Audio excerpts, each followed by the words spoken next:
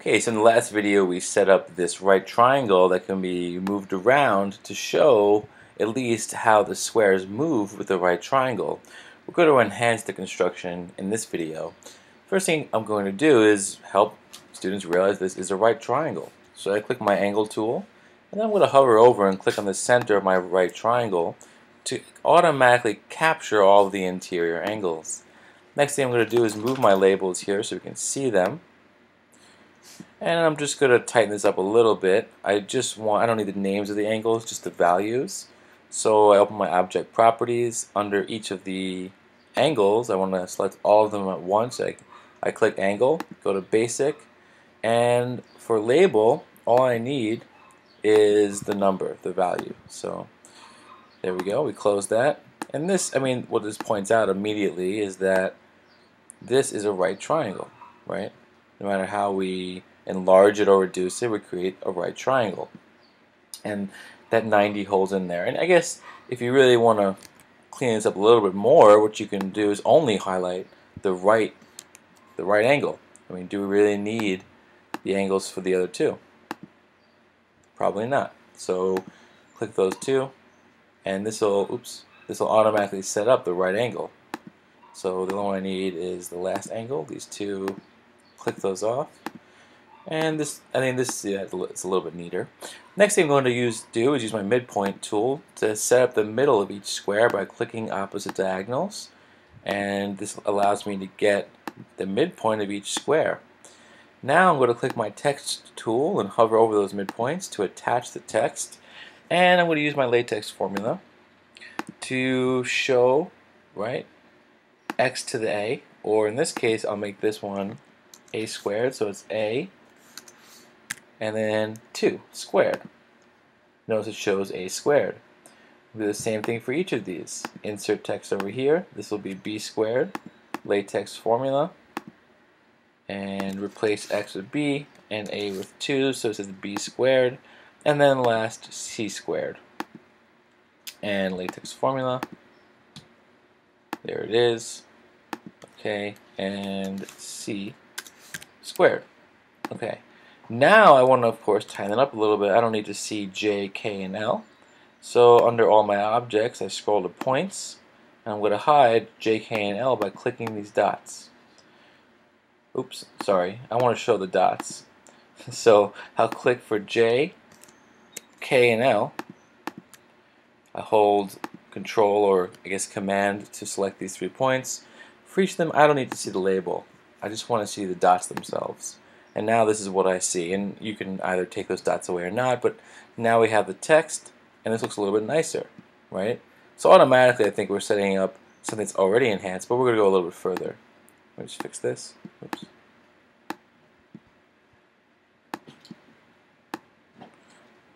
Okay, so you can see that this looks a little bit neater already, but we want to show more. I think we should start to color code this. So we open up our object properties, and I guess let me go back. The easiest way to do this is click the square, then object properties. It automatically selects it, and I'll keep it so it's blue for a squared. Click the next square, and then I'll make it red for b squared, and then green for c squared. And the triangle itself, let's make that a lighter color. There we go. And automatically I think you can see how this has been enhanced, right? It looks nicer. Okay, so what's the next step? Well, we want to show that the areas of a squared and b squared equals c squared. So how do we do that? Well, I would first of all set up some simple text. The first thing I'm going to do is show the side lengths of the triangle.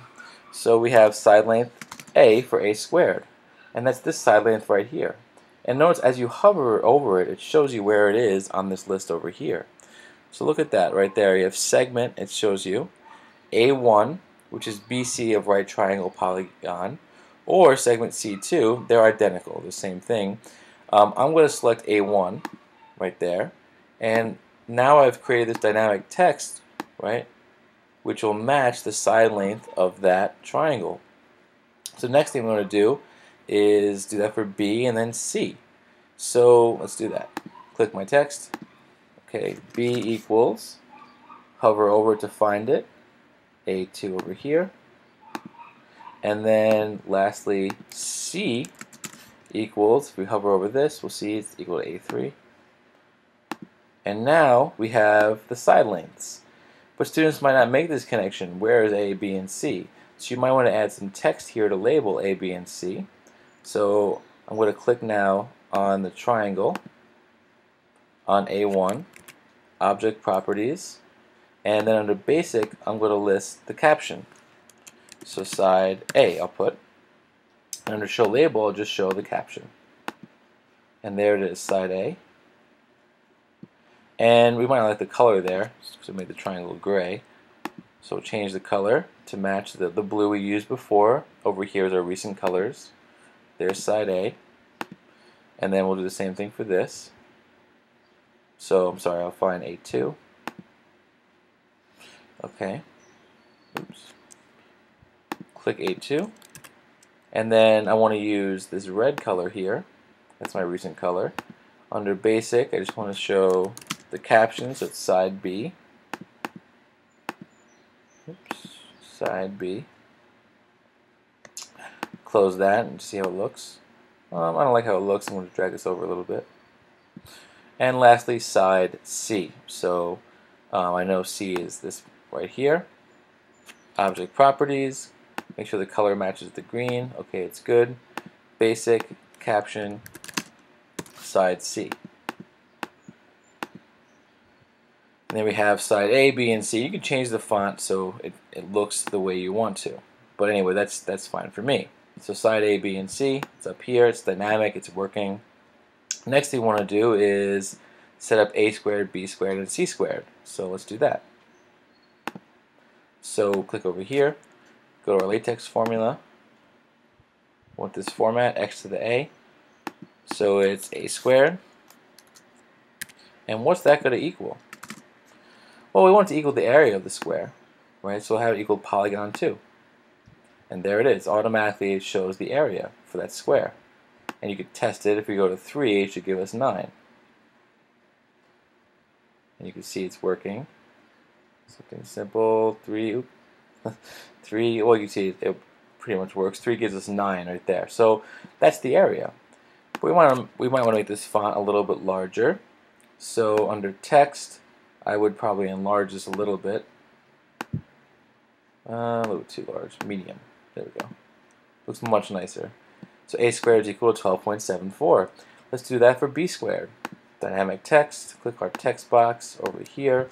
We want it to be in the format of x to the A. But now we're showing B squared. So B, right, squared. And that's going to equal, just hover over it, this square right here, the third polygon. And then one last time, for C squared, we go to our latex formula, and then click right here. It's C to the A, or C squared, excuse me, equals this area of this square right here. Now we can use this nice tool, Copy Visual Style. Click this, and then click those to make them match in the font and bold size, however you have it. An easy way to show that A squared plus B squared equals C squared is just to now use some insert text, right? We use our latex formula, roots and fractions. Oops, wrong one. Go back. We want the x to the A over there. Okay. Let me clear this. Trying again. Okay. Alright. So we want to have it say A squared plus, and then again, B squared equals, and then now what I would do, just have the area of C squared pop up. And if you don't like the font size, make that, set that up there. Okay, so no matter how we set this up, we can see that if we add A squared and B squared, what we get is C squared right here. That might be a nice way to do this for your students. And of course you could add up all sorts of things here.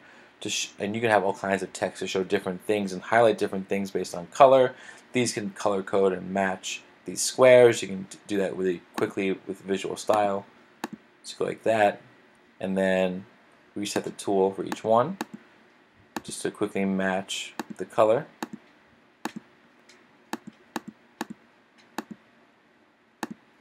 Right? You can show all kinds of things here, but this might be a basic way of getting started to enhance your construction. You can even have the areas display in here, as well as over here. Thanks.